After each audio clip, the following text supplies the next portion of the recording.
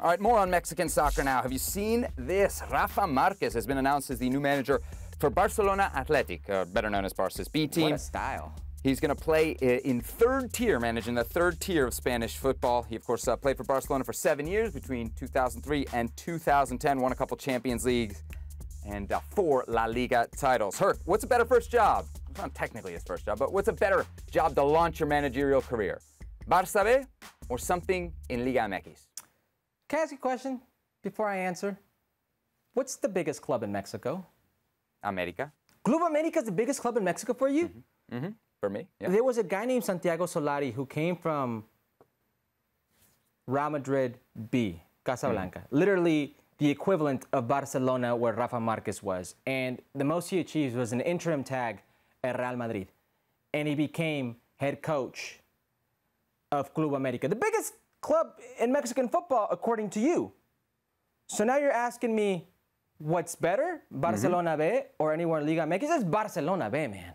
You're literally one stop, one spot, one step away from being the head coach of one of the biggest brands, one of the most legendary clubs in world football. It has to be Barcelona B. This is an unreal opportunity for Rafa Marquez. And the question, quite frankly, is insulting. You insulted me.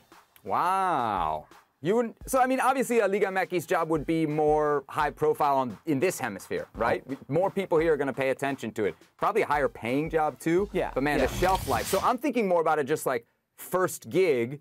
He's going to have an incredible leash, right? Not only is he club legend, is probably too strong, but a big name at Barcelona. No, I think he's, that's a legendary team he played for him. Yeah. Like Laporta absolutely loves him, so he's going to have a long leash. They're in the third tier. There will be some pressure. The guy who couldn't get him up to the second division last year is obviously gone, but it won't be anywhere near the pressure. He's got a 2-year contract.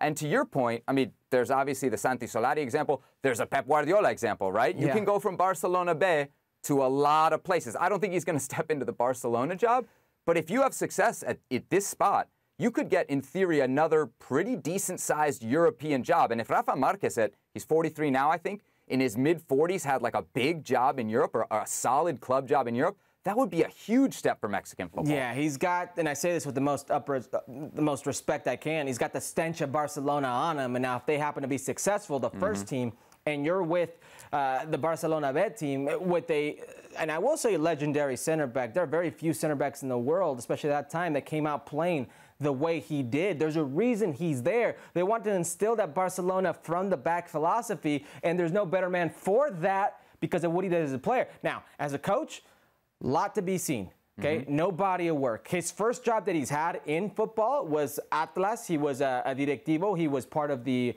if you will, board of directors. The, what do you call it there? Front office. Thank you, front office of Atlas, and left a lot to be desired. Did not go his way. Did not leave the way maybe he would have liked. This seems like a move for me with a huge upside, very little downside there for Rafa Marquez.